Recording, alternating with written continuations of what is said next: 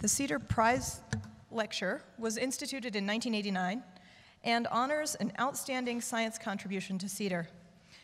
The nomination is based on a research paper reported in a peer-reviewed publication within the previous 4 years. I think in this case it's more about the extended body of research.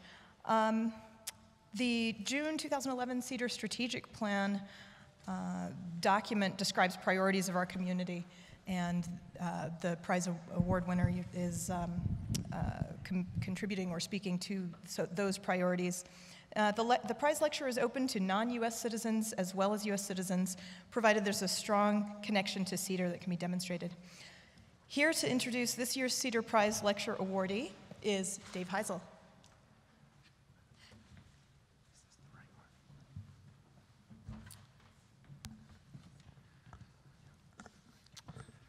All right, thank you very much. I'm very pleased to be able to introduce this year's CEDAR Prize Lecturer. Standing right beside me, Mears Oppenheim. Mears is Associate Chair of Astronomy at Boston University, where he's been just remarkably successful at attracting and then propelling along their way extraordinarily accomplished professionals like Sigrid and others. And I think that's really the highest testament there is for an educator. Before going to Boston, Mears worked with Marty Goldman's group at University of Colorado, and with Tor Hagfors before that at the Max Planck Institute. And before that, Mears was a graduate student at Cornell, where we were contemporaries. And I remember very well that he was developing really avant-garde computational tools to study the very same kinds of problems that I was examining experimentally. And I remember being sort of mildly worried that the tools were going to work so well that he'd solve all the problems, and then where would that leave me? And then I thought about it, and I thought, well, you know, the computers are still pretty slow, and these codes are really computationally expensive, and there were some bugs, and there were some other issues. So I thought, I probably have 20 years before I really have to worry about this, so no problem. So here it is 20 years later, and lo and behold, all the problems are solved. So, so thanks a lot, Mears. It was nice while it lasted. And so I'm looking at my 401k plans. And so to the graduate students, I can advise you, think very carefully about your choice of office mates. And to everyone else, please join me in congratulating Mears on this award.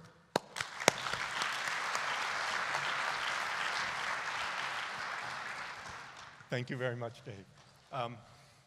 When John Starr asked me to give this talk, he said the committee, quote, asked for something that can appeal to a broad audience, is forward-looking, probably even a bit provocative or edgy. And my immediate response was, damn, I'm going to have to up my game a bit. Usually my goal is just not to suck.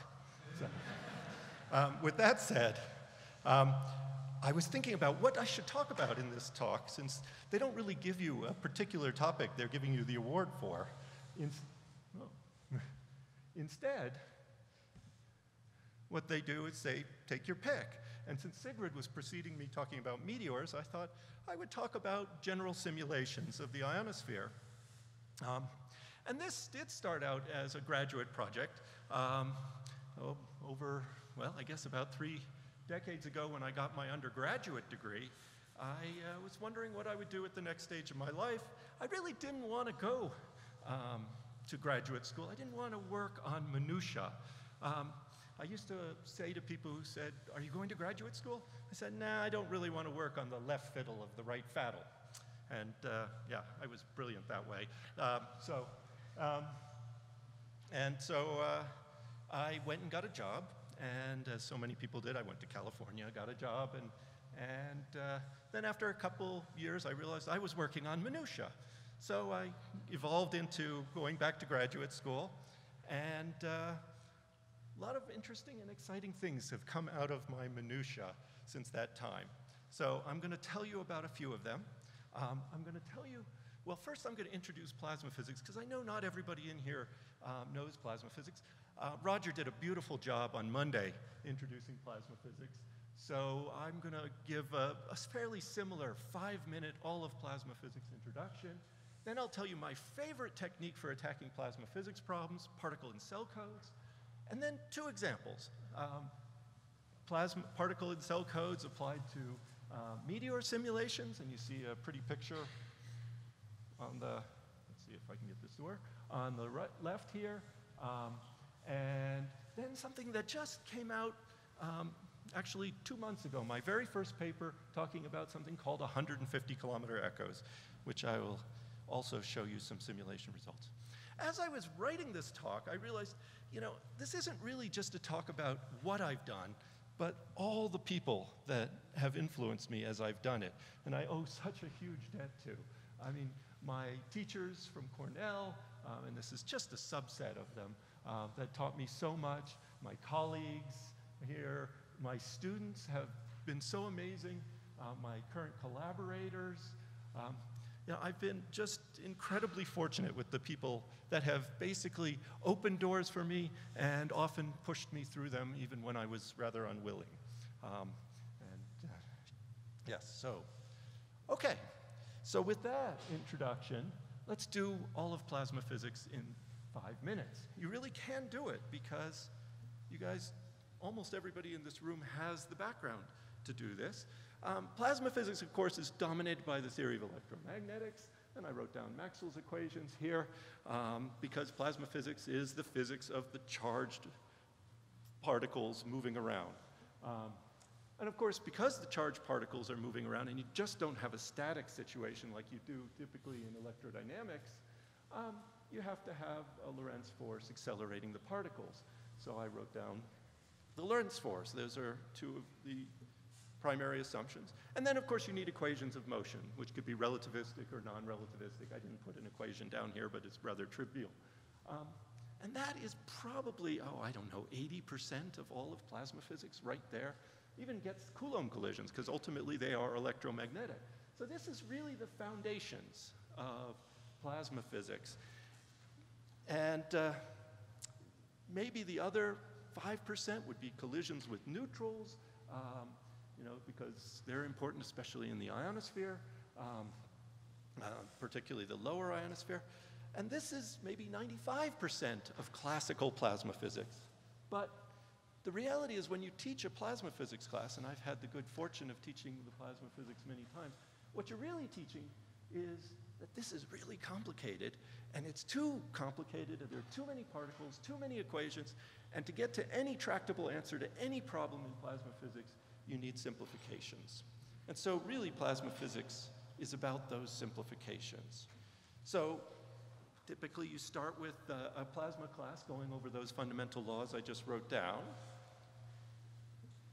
And then you have to simplify them in some way. And the most minimalistic simplification is just to say, we're going to ignore close-range interactions of particles and n-body interactions, like 3-body or 4-body interactions. And you get to kinetic theory. It's not a huge or really difficult set of assumptions to get to kinetic theory, and they're still very hard to get concrete answers out of a lot of kinetic theory, although many amazing results have come out of there.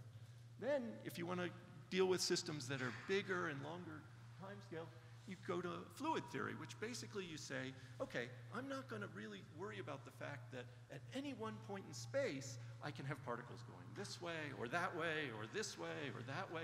I'm going to assume I can characterize a distribution of charged particles with just a few parameters at any point in space, like a density, a velocity, a temperature, maybe an entropy. And I get multi-fluid theory. So you simplify down to there. Of course, each of these steps takes about a week or 2 in a plasma class. And then you can simplify things even further. If you don't want to deal with the electron timescales, you say, okay, I'm going to toss out electron inertia. I'm going to assume quasi-neutrality and about a half dozen other assumptions that take you a couple of lectures to do. And you get to magnetohydrodynamics theory, which is, of course, a terrific word. And if you're on an airplane and your neighbor is very chatty and you don't have time to chat, you're working on a paper or something, and they ask you what you do, you say, I do magnetohydrodynamics theory. Dead silence. If you, on the other hand, say, I teach astronomy, it's, oh, I'm a Sagittarius and I love astrology. So, but terrific work. And of course, there are further assumptions that you can simplify things even more. I won't go into it. PIC simulations fit right here. We're really simulating at the kinetic theory point in plasma theory. Okay, so now 5-minute introduction to plasma physics. And so now I'm going to tell you about my favorite technique for doing kinetic theory, and that's the particle and cell simulation. Really a brute force, very easy to understand approach to simulating. And in fact, I have a new incoming grad student that's going to be working with me, and his assignment for last week was to write a little PIC code, and he did it in 3 days. So the stuff I'm going to tell you is really quite simple, the basics of it. So what you do to PIC code is you assume there are a lot of particles with positions and velocities, and you keep a list of the positions and a list of velocities, and you have to define the range of locations. The velocities might have a Gaussian distribution, so you have to figure out how to do all that. And then, of course, the particles all interact through fields. Now, you could, of course, use Coulomb's equation. That would be correct. And the forces would then enable you to figure out how each particle accelerates all the other particles. And you could do it that way. But then, since each particle has to talk to every particle, if you double the number of particles, you have to do 4 times as many calculations. And quickly, this becomes an intractable approach. So that's where the particle and cell method was developed, because this was far too slow. And so when I went to graduate school, my advisor, Niels Otani, taught me a technique called particle and cell simulations, and I'm forever indebted to him for doing so. And it works like this. You say, okay, I'm going to take all those charge distributions. I have a list of electrons and a list of ions. The electrons here are green, the ions are in red. And I'm going to not only have the particle lists, but I'm also going to have a grid. And what I'm going to do is figure out the charge density on the grid. And it's mostly a counting process to figure out the charge density. So, for instance, in this box here, I have no electrons and no ions, so I have no charge density. In this box, I have 1 ion and 2 electrons, so I have a -1 charge density, and so on and so forth. Computers really, all they can do is count. That's what they're good at. They count very, very, very fast. And they're very good at keeping lists and being organized. So you just go and make this list, and this is, of course, a trivially small example. But once you have the charge density, and here's a nice little equation saying what I just told you. Once you have the charge density, then you go to Gauss's law to calculate the electric field. Oh, by the way, this is an electrostatic particle and cell code. Electromagnetic particle and cell codes aren't that much harder, but you have to have Ampere and Faraday's law and do an approximation of them. It's a very well-established technology as well. This is slightly simpler, but it's electrostatic, which, for those of you not familiar with plasma physics, really means that the magnetic field doesn't change, which means it really should be called magnetostatic, but we're stuck with this horrible nomenclature, electrostatic, but it's terrible because the electric fields are changing, so they're in no way static. Okay, so in this magnetostatic simulation, I can calculate the electric field. Once I know rho, I can get E. There's a couple of techniques you can do that, spectral techniques, matrix methods. It's very well established. People have been able to do this since the 60s. In fact, many of these techniques were developed in the 60s, I think mostly at Los Alamos, mostly for nuclear weapons simulations, and then have been adapted to all of plasma physics. And so you can get the electric field. Then, once you have an electric field, you can say, well, that electric field is going to accelerate the particles. So again, I have my Lorentz equation. I now have an electric field. I'm going to assume a static magnetic field, and I have to put the velocity in there. I do a numerical approximation to this equation called the Boris mover, very high accuracy method. Then, well, because we're interested in the ionosphere, we usually have to have collisions. There's many places you do collisionless particle and cell codes, such as in magnetospheric physics, but we add collisions. In fact, that's sort of my expertise, is collisional particle and cell codes. And boy, will that shut down a conversation in an airplane even faster than magnetohydrodynamics. You collide the particles, then you update the positions, and then you go to step one because you have the particles have all moved around, so now you got to get new charge densities, and you repeat and repeat and repeat. And computers are also really good at repeating over and over again. So that's the basic technique. Now, there are a lot of sort of quirks and foibles of this kind of technique. Two particles that are really close to each other basically don't talk to each other very much because they're in the same grid cell. But in a plasma physics, if you resolve the Debye length, that's actually a pretty good assumption, except you're neglecting collisions that you then put in separately. And there are other quirks of the technique that I won't go into. And there are more advanced ways to do this too. This is the basic technique developed in the 60s. But it is the foundational method, and it works very nicely. The other thing is, if you really want to get into the modern age with this sort of thing, is you have to parallelize it. Fortunately, this technique, oops, that movie was not supposed to start. Oh well. To get to sort of modern size simulations, you have to parallelize it. PIC codes are easy to parallelize. It's just an organizational task. Once you have a PIC code, it takes a couple of extra days to figure out how to parallelize it, depending on how parallel you want it to be. But I've got a simulation I can run I've run over 10,000 processors, millions of grid cells, and 10 to the 10th level particles. So you can do amazing things with that. And it's really brute force. I mean, you're really sort of probing the physics at a fundamental level. And then you can do numerical experiments to try and understand what the physics is teaching you. So this picture here you're seeing is simulations of the Farley-Buneman instability. My entire career has been an outcome of simulations of the Farley-Buneman instability. This was my thesis project, although admittedly this is a simulation that I did many years later. What you're looking at here is the plasma density as a function of time, and it's probably 50 meters by 50 meters. And actually it extends in and out of the screen. This is just a cross section. Extends in and out of the screen a couple hundred meters, okay? And we learned a lot from this, and I've talked about this many, many times at CEDAR, so I'm not going to talk about it there. Although we learned a huge amount just by doing my thesis, and that was a box probably 1/100th the size of this box. And we still learned a lot from it.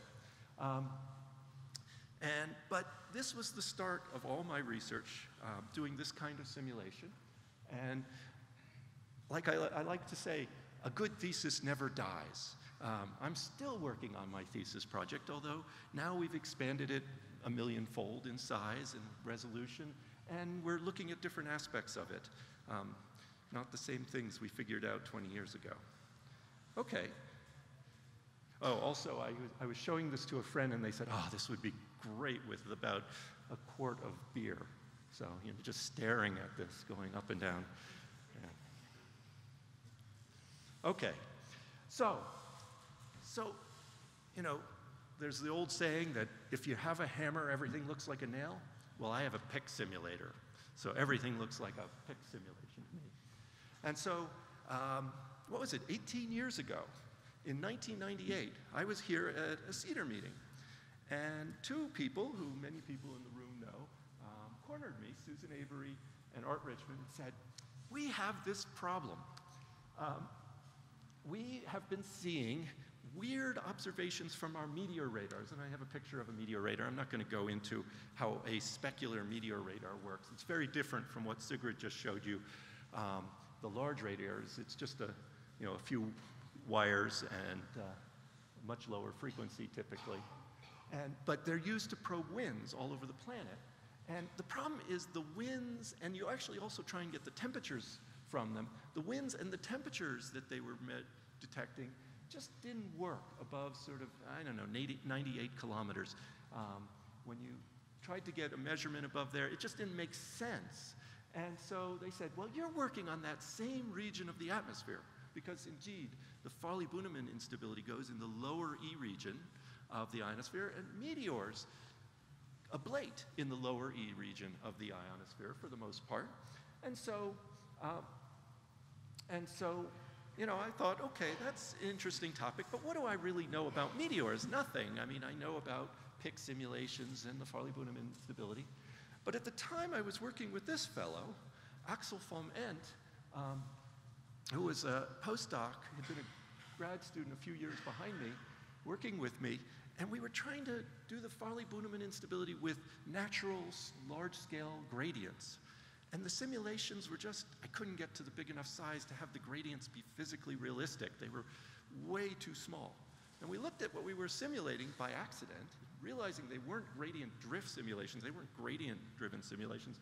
They were instead very small, tight gradients, looked a lot like meteors. Because what happens when you get a meteor going through the ionosphere, as Sigrid showed, or through the atmosphere, is it ablates and creates this column of highly dense plasma embedded in the low-density background ionosphere. And so you have really steep gradients. So to make a long story short, we worked for another 2 years after that initial suggestion, and we put out our first paper. I worked with my first student, Lars Dierud, and we put out our first paper, Electrodynamics of Meteor Trail Evolution in the Equatorial E-Region Ionosphere.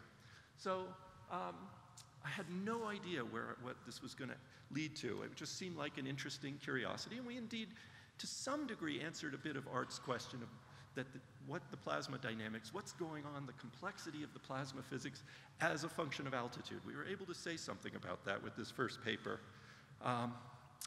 But then some really interesting additional things happened. Maybe the best thing ever happened was when a young person walks into my office and says, look what I've collected, the data set I've collected as working as an analyst on the Kwajalein Atoll with this big platinum-plated radar called Altair.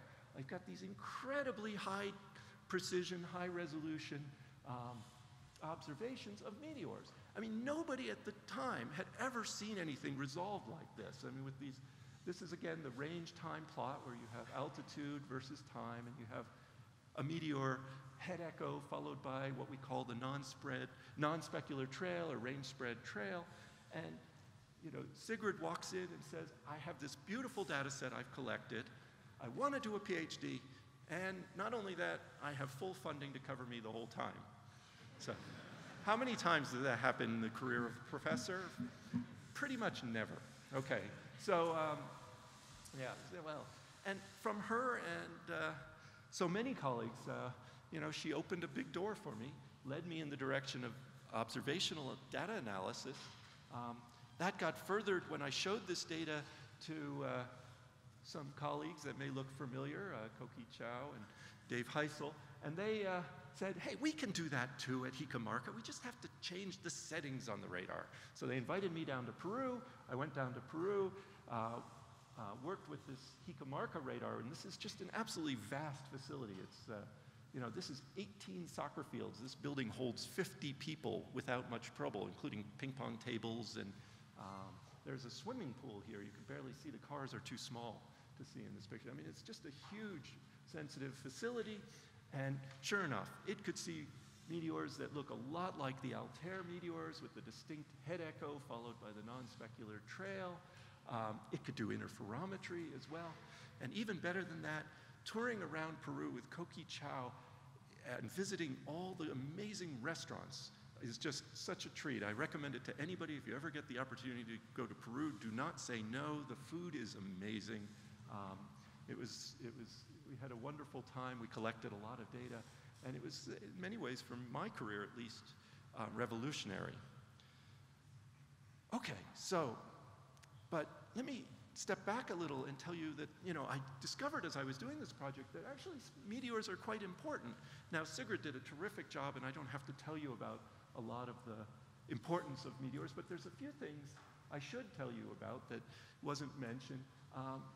For those of you who never thought much about meteors, meteors are important in aeronomy as well as in dealing with impact spacecraft threats. They're a source of metals in the upper atmosphere. We have this constant rain of particles. I mean, Hikamarka looks at a 4-kilometer squared area in space and sees 2 particles per second. I mean, that's how sensitive it is, but that's how many particles. There are millions of particles hitting the atmosphere above us every second. Right now, they're hitting us in a tiny little volume. Millions of particles coming in all the time. They're depositing metals in what would otherwise be a very clean part of the upper atmosphere that modifies the chemistry, provides a sourse of dust for noctilucent clouds and PMSEs, long-lived E-region ions, which affect nighttime conductivity. Metal layers responsible for sporadic E, and maybe even more important, gives us something to reflect LIDAR off of, and to see the metal lines. There's a lot of aeronomy importance. Of course, it is also a solar system issue. The Earth is basically a giant particle detector. You know, it's a cloud chamber for these high-speed particles. So we can answer the questions that Sigurd asked. It's actually also, meteors are still used as a communication reflector. HF signals bounce off of meteors and you get meteor burst communication. Allows you to talk over the horizon. So there's actually some practical things. And, you know, but the problem meteors has is it is an interdisciplinary field. And while I must say, my experience is we give a lot of lip service to interdisciplinary fields, it's tricky to get it funded. And so I was worried that I wouldn't get funding. But I must say that the CEDAR community and what is now called the Geospace community was very helpful and very open to jumping into new areas. I've been so impressed by this community over the years. And at the time, the leaders of both the CEDAR and Geospace with Rich Benke and Sushananda Basu, and they were open to the idea of broadly funding meteor research, and it's worked out rather well. Okay, so with that said, I want to tell you a little bit about my latest simulations of meteor plasmas, because I think they're really cool. I hope you'll agree. But it's a little tricky, okay? We can't really simulate the full process of a meteor. There's timescales from picoseconds to, seconds. So we're going to focus on sort of the millisecond timescale. So the idea is that your meteoroid went through the atmosphere and created this column of high-density plasma embedded in the low-density ionosphere. And I'm trying to represent this here. And it's tricky to show something that's 3D with structure, right? Something that's optically thick and 3D. So what I do to illustrate the physics here is I have 3 isocontours. I just pick 3 density values and I plot them as surfaces. They're actually slightly translucent. You can't quite see that yet, but as the simulation evolves, you can see it. Then the blue plane is just the background ionosphere, and it's just a color map of a cross-section through the background ionosphere, so you can see what's going on in that as well. Quite interesting, you'll see. The Earth's geomagnetic field plays a very important role, and it's in the long direction. I have to make it the long direction, because stuff happens along B much faster than it happens perpendicular to B. The whole simulation, I mean, this is a small meteor. The peak density is only 160 times the background density. That's not a big meteor. That's a little one, probably smaller than what we're typically seeing with the radars. And the whole simulation is like 50 meters by 50 meters by a few hundred meters, okay? So we're looking at a small bit. Now this is 4,000 processors with, a billion or trillion particles. No, 10 billion particles or so.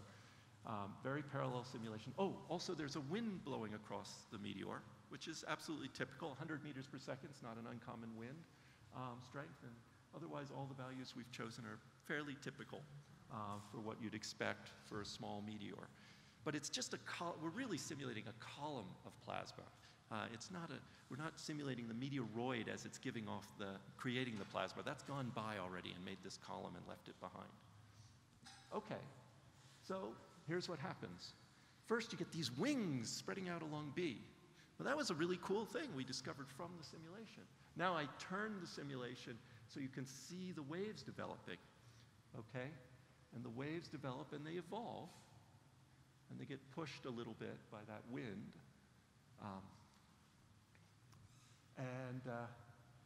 And the waves evolve into really full-up turbulence. Let me show that again because, well, we spent months getting this to work.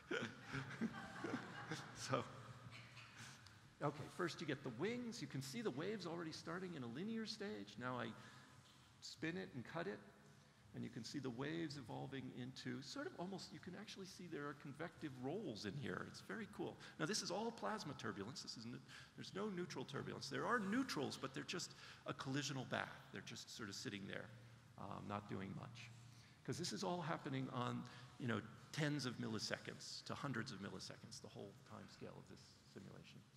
So, okay, so what did we learn from this simulation? I mean, the point of simulations is not to mimic a particular meteor, okay?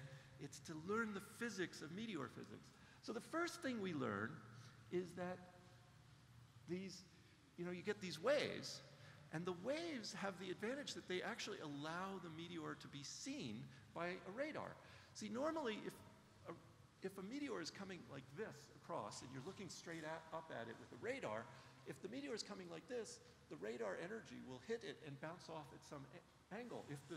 If the meteor is really nice and clean and smooth, it acts like a mirror, and no energy goes back to the radar. And so you won't actually even see it past the initial head echo. You see the head echo because that forms as the plasma is being created. But then it would disappear.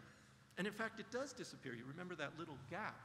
And then it reappears, and we're pretty sure that's due to this small-scale turbulence, because this is sort of the 3-meter turbulence. You need to see it with Picamarca, or 70 centimeters, you need to see it with Altair. And the other thing is, the thing we learned from the simulations also is the wing formation. So, oops.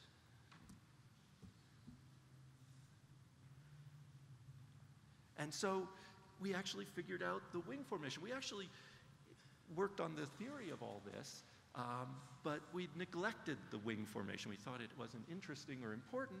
So what we did is we said, well, this was the work of Jacob de Mont and myself, but basically said, okay, if you take a cross-section of the meteor, you can make a really simple model. So imagine that the meteor just went straight down into the page here, and you got a magnetic field threaded through, say, that way, okay? Just as an example. And this works for most meteors. Now we're going to do a really hyper-simplified model. We're going to say the meteor plasma density is one constant here, and then the background density is another constant here. And then by making that nice cheat, we can just use Laplace's equation and solve. And you get some insight by making these nice simplified models. So what happens, of course, is you have electrons and ions, and their mobilities are different. The electrons along B travel very fast, right? They're high mobility. But perp-to-B, they're stuck on the Earth's geomagnetic fields, and they just gyrate. But the ion mobility is actually the ions in the region where meteors collide with neutrals. The ions are just collisional. They actually try to gyrate, but they collide more frequently than they gyrate, so they're not magnetized.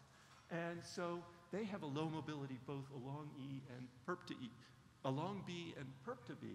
And so what happens is the electrons try and escape across B this way, but the electrons can't follow because they're stuck gyrating, okay? They can follow slowly, but not very fast. And the opposite happens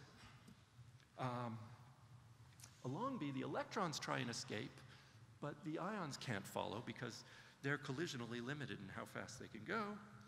So you get electric fields. You know, the electric field develops to keep the ions from separating too far from the electrons. Nature hates non-quasi-neutral systems. They just don't last. And so the system tries to stay quasi-neutral. And so you get an electric field that way and an electric field that way. But Laplace's equation tells us that these electric fields have to be nice and smooth here, and they can't change very rapidly. And so, in fact, the electric field has to propagate long distances away from the meteor. In fact, even modest-sized meteors, these electric fields will go kilometers away. and they're volts per meter. They're the largest electric fields we ever see in the ionosphere. And they'll go for kilometers. And the wings of the meteor are really what you're doing is that electric field is piling up the background plasma. So those wings weren't actually coming out of the meteor. They were the background plasma getting piled up by the ambipolar electric field. This is the ambipolar electric field. And so Jaakko figured all this out beautifully and gave us, so we got some insight by working with the simulation and with the theory and, of course, observations as well. Well, okay, so that is just the start of our meteor research that really, this stuff's now, I guess this came out in 2006, so 10 years old now. Amazing. But it's gone on. I don't have time in a 45-minute talk to go on, but this sort of exploded. Here I am, a PIC simulation nerd who knew a little bit about the Farley-Bunemann instability, and after 18 years of doing this research, we've had, NASA ADS says 52 references, 28 refereed papers, 2.5 theses, and all these students and colleagues have worked on it, and it's really been just so much fun. I never imagined I would go in this direction. And we now have a much better understanding of exactly what we're looking at when we see these range time plots. The head echo we understand substantially from Sigurd's work, and these non-specular trails from the simulations and Jaakov's work. We have a much more complete understanding and description of them. And the point of that is then we can backtrack and say, well, what the hell does that mean about this space environment? We can use all this copious information. I mean, we get 2 of these a second from Hikamarka. So there's vast data sets here, and we can sort of back out, what kind of a particle could make both these things, as much information as we can get if we understand the physical processes behind it. So that's been the sort of guiding idea, and it's the simulations and the observations and the theory all going hand in hand, and it's been a terrific project. Okay. So, with that said, I want to talk a little bit about my newest project. It's called, it was working on 150-kilometer echoes. This is a project that was triggered by basically these observations, which were originally made after the construction of Hikamarka in the early 60s. And they're, again, it's a range time plot just showing the power. And it shows the altitude here, and if you can't read it from the back, it's going from about 125 to 170 kilometers, with the middle at about, 145 kilometers or so. And this, you see this every day at Hikamarka. And you see that it starts sort of a little after dawn, and then through the day, it gets lower and lower in the atmosphere and stronger, and then as we go to night, it gets weaker and weaker and lifts back up. So, and of course you see all this interesting substructure in there. There's a lot of stuff going on. The person who in the modern era has worked on this the most is probably Erhan Kudeki. Some people think we should call these Kudekios. Koki Chow gave the 2013 CEDAR Prize Lecture on this topic, going into all the details. So I assume you remember absolutely everything about them, and I don't have to tell you any more than this. So this is an obscure topic, and since I only have about 7 minutes left, I'm going to just tell you some a few things about 150-kilometer echoes, and I've had only one paper on it, so I can tell you all about that one paper, or actually I can tell you a little bit about that one paper. But first, I'll show you a slide that Koki developed showing how interesting 150-kilometer echoes were. First paper, 1963 or 64, and then nothing until 1981, and then another one in 1992. So really not much interest until Chow and Woodman in 2004. And the interest shot up dramatically in 2004 because Chow and Woodman showed that because these echoes have a very narrow Doppler width, you could get very clean Doppler shifts off them, and you could use them to probe the atmosphere as the atmosphere goes up and down to very high precision. So it turned out these echoes were useful.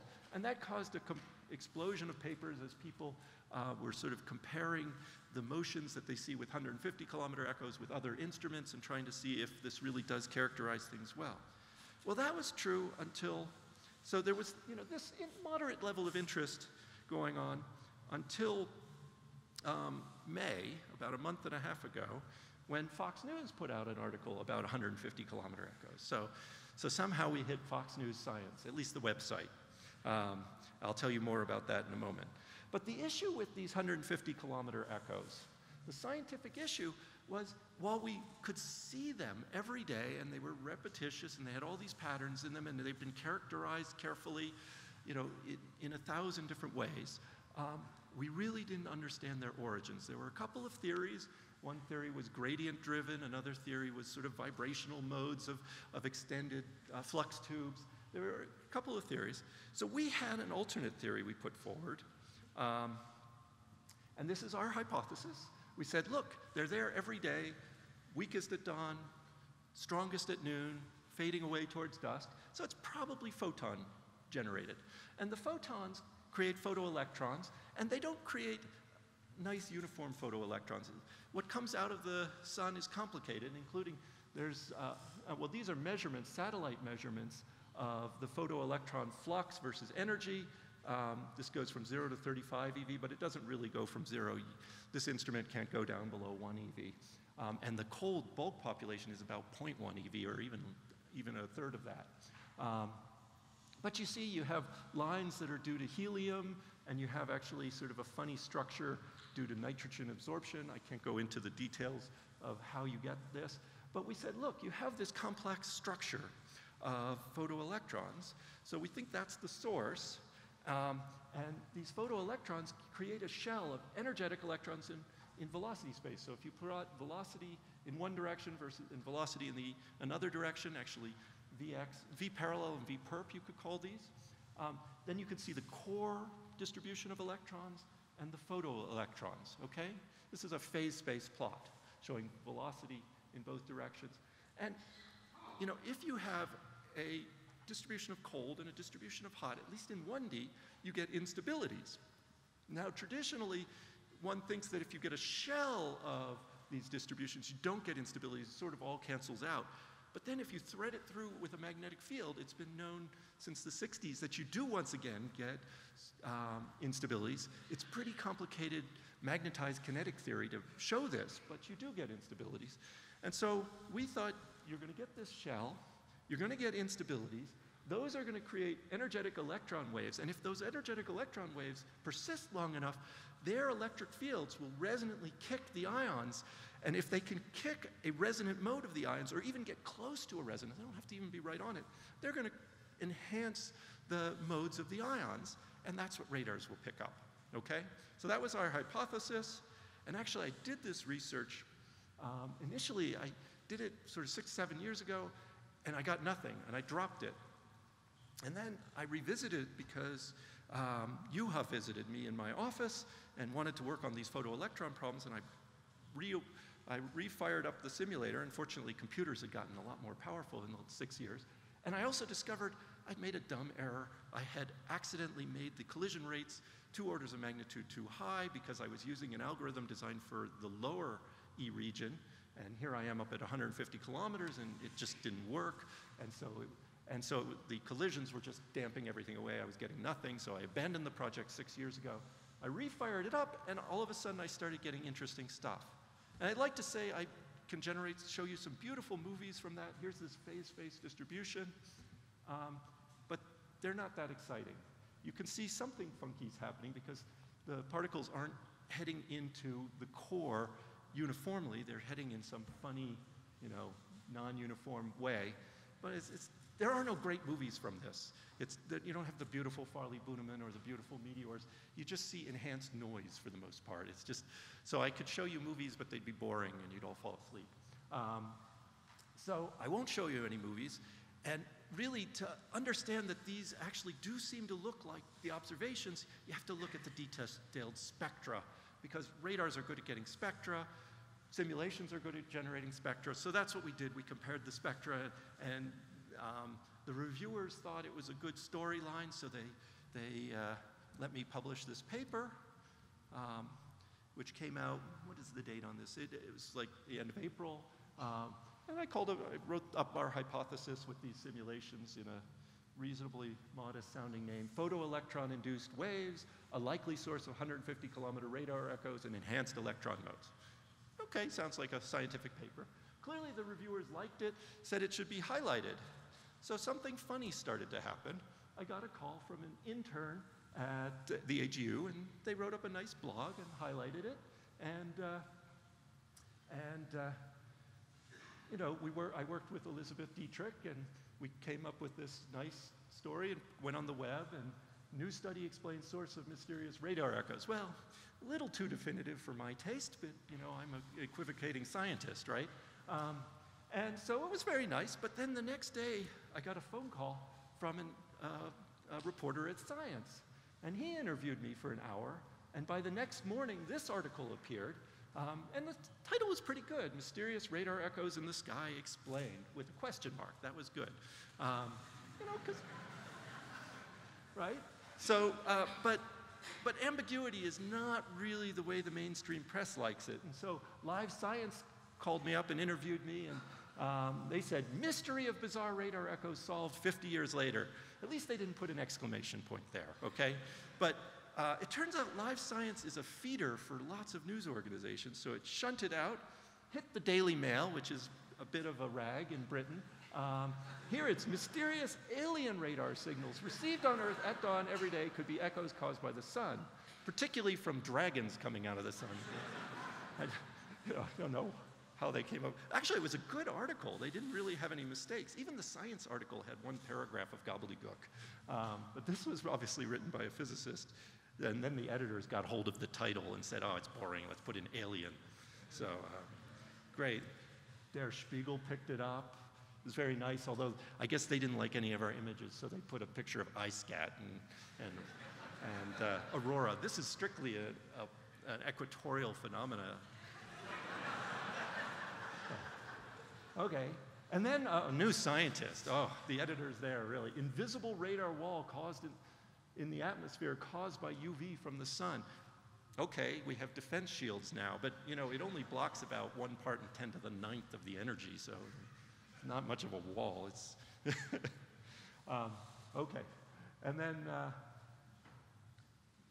then we have mystery of bizarre radar echoes solved 50 years later by Fox News. So, you know, the question marks have vanished very definitively. Of course, Fox News was fun, and the comment section is even more fun.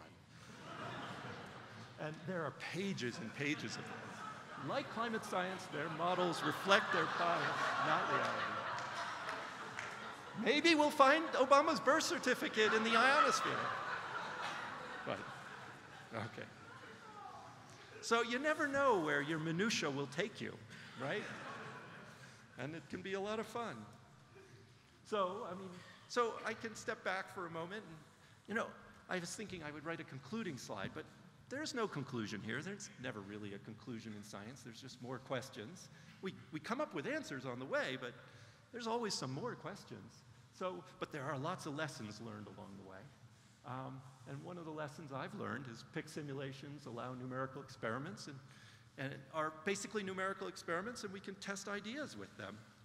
And the other thing I learned, and I learned this the hard way, it wasn't something I naturally did, is scientific breath is really essential. You have to jump from topic to topic.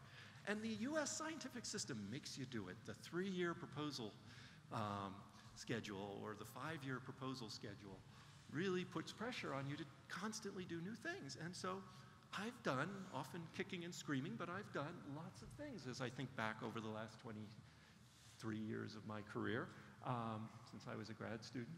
And you know, I started with this E-region Farley-Buneman stuff. Then I got a postdoc where I used my pick codes for different things: bow shock turbulence, auroral acceleration region physics. Then, you know, the E-region turbulence turned into meteor theory simulations and observations. Thank you very much, Art. And we worked a little bit on spread F simulations. We now have a great project where we're putting Farley-Buneman effects into global models and watching the actually quite interesting consequences of that.